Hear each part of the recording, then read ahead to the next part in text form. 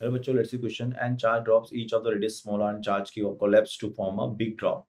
Radius r and charge capital Q. If V the electric potential, E is the electric field on the surface of the drop, then so n charge drops each of radius small r collapse to the form a big drop. तो अगर अपन यहाँ से अगर देखें बच्चों, यहाँ से मान लो ये अपने पास n small droplets हैं, each of radius r, each of charge q, and it is forming a big drop of radius capital R. So first of all, according to conservation of momentum, I can say n into 4 by 3 pi r cube, I mean to say small r cube, that is small r cube, so is equal to 4 by 3 capital R cube. Okay, so capital R is nothing but that n ka power 1 by 3 into small r. That is your first thing. Second is what, if we are talking about a small and big, so V big is nothing but it is K capital Q by R.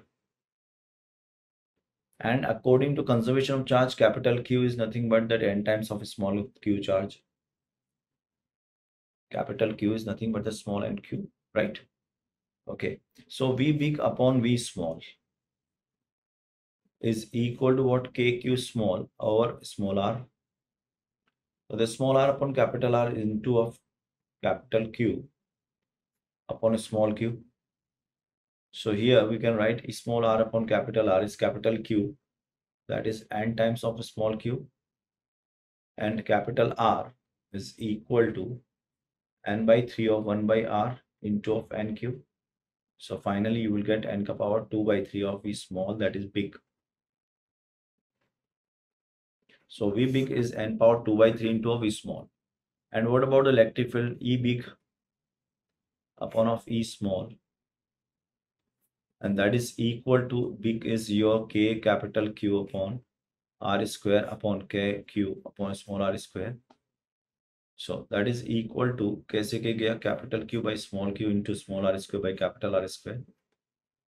So capital Q is equal to n times of small q into of small r. Capital R is equal to n ka power 1 by 3, so n ka power 2 by 3 into of small r square.